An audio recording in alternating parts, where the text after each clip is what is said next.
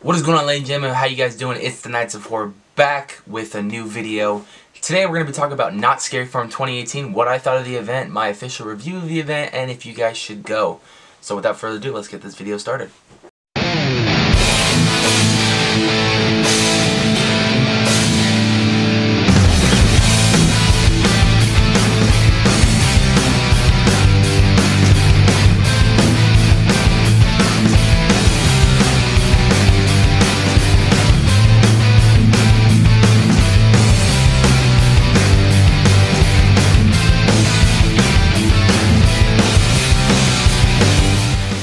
So today we're talking about Knott's Scary Farm 2018. I recently just went this past weekend as of this recording, and I had an amazing time.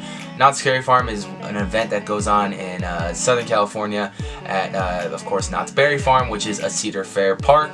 And I think they've been actually doing haunts, like one of the first people who've actually started haunts. So yeah, Knott's Scary Farm has been around for so long, and I had an incredible time. I went with a bunch of friends. Sadly, I got no content at the event, but I want to share with you what I officially thought of the event, which mazes you should go through, maybe a game plan of some sort if you guys decide to go to the event if you're in the SoCal area. So without further ado, let's start off with my official review, and I'm going to give this, honestly, event a nice solid 9 out of 10 because I just very much enjoyed myself. I started off the night by myself. I showed up really early. I got there at 5 o'clock just so I could do the rope drop and watch the opening ceremony, and it was pretty cool. I was in the very front and they let the rope drop, and of course if you go to Knott's Berry Farm in Ghost Town, they have what is known as Fog Alley, which is just covered with fog and it's hard to walk through or see through anything of that whole alley. So that was covered with fog and the monsters slowly come out and it looked really, really cool. And then I ran all the way into the back where the first maze I did of the night was called Special Ops Infected, where you do get a gun and it's an interactive maze, so you get to shoot zombies. And it honestly, if you're a Black Ops fan and you love the zombies gameplay and stuff like that, I highly suggest you walk through this maze because this maze is honestly bringing that to life, and I very much enjoyed myself.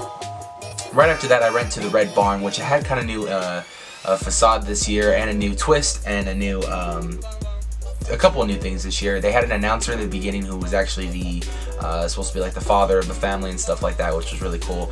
This was kind of like they're all original mazes, and this one, the Red Barn, is about a cannibal family who believes in like a saw, almost kind of like Leatherface in a way, but nonetheless, it was such a good maze. We had a funny moment that happened at this maze with my group when I went through it a second time, which was I have a friend named Angela, and we went with, of course, her brother, her cousin, her boyfriend, and her other cousin, and then her mom and dad, who are down-to-earth people, very fun people to be around. And her dad asked the announcer to say happy birthday to Angela, which he then replied happy birthday to Angelo, and it was by far one of the funniest things of the night. But Red Barn was really fun. Interactive maze, you get to see a lot of the twisted and demented stuff that this family does to their victims, and it was really good.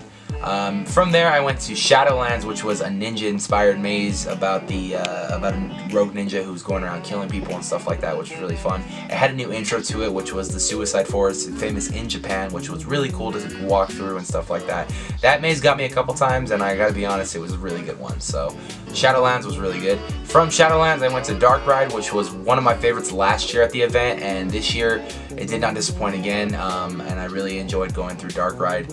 A lot of good scares in there, a lot of good scare actors and stuff like that, so I really enjoyed the Dark Ride. Right after Dark Ride, I met up with the group, and then we went through a couple mazes again, which I went through, of course, Dark Ride again, then I went through Red Barn again, and then the Special Ops again. So I did those 3 mazes twice, and I don't regret it because it was fun. And then after that, we watched The Hanging, which is a show they do at the event where every year it's a parody show, so they parodize a lot of the stuff that went on throughout the year, and they hang someone who is guilty and who deserves to be hung for his crimes against humanity in a way. This year they actually hung Logan Paul, and I thought that was hilarious because of how he likes to film people you know, at the whole Japan thing that he did, and they made fun of him for filming people trying to hang people and stuff like that. So it was cool to see that show, and it was very funny, very entertaining. Enjoyed every year. Then I did, of course, the 2 new mazes. I didn't do 3 of the mazes, which was Pumpkin Eater, Trick or Treat Lights Out, and Paranormal Inc., which I've done in the past. They're basically the same mazes. They don't really change them. That's the thing about Knott's, is they're not new. There's not new mazes every year. They like keep them for like 3 or 4 years and then they change them. Or sometimes they'll change like an intro or something like that. But nonetheless, I didn't go through those 3 mazes because I already kind of knew what happens in those mazes. Not saying they're bad mazes. They're all really good mazes. I didn't go through them because the group I was with didn't really want to. But I went through the 2 new ones, which was the Depths and Dark Entities, and I had an amazing time. The Depths was awesome. It brought 2 of my favorite things to live, sci-fi and horror, which they mixed a lot of creatures with humans. That was cool. You got to see Davy Jones and stuff like that, which was really cool. You got to see a lot of these. One of the coolest effects they had in there was they had these like green laser lights, and there was fog everywhere, so it made it look like you were in water, and the characters would slowly come up and look like they were coming out of water and scare you, which was a fantastic effect. Nonetheless, though, this maze was probably one of the best mazes I've ever walked through ever, because not only did it have stuff like that, but it had an effect where when you were walking through it, you saw you felt the boat that you were in rock, which was a really cool effect to feel. And at the very end, they had a giant mutated shark pop out of you, which I thought was really cool. And Dark Entities was also a very good maze. It was like Alien meets The Thing, and I really enjoyed it. Walking through it, it had a lot of parts that kind of got me, and it kind of was like, oh shit, this is pretty scary. And the alien itself was really cool. The people getting mutated by the alien looked really cool, and I really enjoyed myself in this maze. As far as scare zones go, the scare zones were also fantastic. I went through the, of course, Carnival, the new one, which was, I believe, called... It was like a swamp theme one. I forgot the name of it, but it was fantastic. Then they had, of course, the Ghost Town one, which was always an original. It's always good. And, of course, they had the one with the scarecrows and stuff like that. So, I really enjoyed myself. I highly suggest you go to Knott's Scary Farm 2018. If I can give you any type of game plan to go there, I would hit all the stuff in the back. Special Ops being the first maze you hit, because that maze in previous years has gotten up to close to 3 hours long. Save all the front stuff for last, because that's where everyone's usually going to go. Even when you go at the end, you know, if you save those for last, there's still going to be a long wait, but they won't be as long as when you do all the stuff in the back.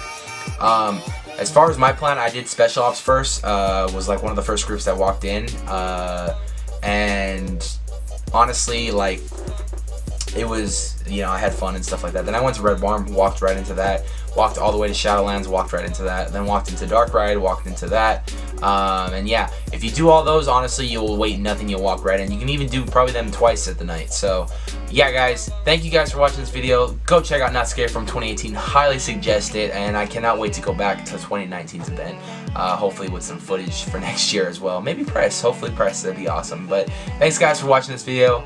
I will see you guys on the next one. Leave comments below what you guys think of Knott's Scary Farm 2018 if you guys live in the SoCal area and you've been to the event. And I will see you guys in the next video. Bye.